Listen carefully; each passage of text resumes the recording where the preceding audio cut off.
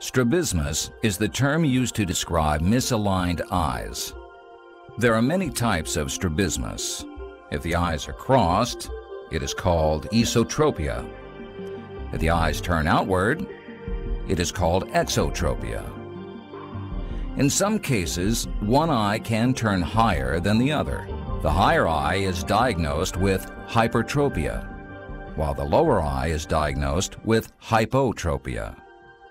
The condition may be intermittent, constant, or it can alternate between the eyes. Cases of strabismus can vary from mild to severe, based on the amount of deviation between the eyes. Strabismus affects adults and children in different ways. Symptoms of strabismus in children are typically mild. Parents may notice that children tilt their head to one side to compensate, or close and cover the deviating eye. Symptoms of strabismus in adults may be more severe.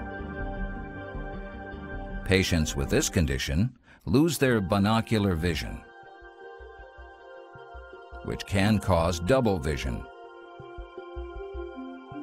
and loss of depth perception. As a result, patients may suffer from headaches or eye strain.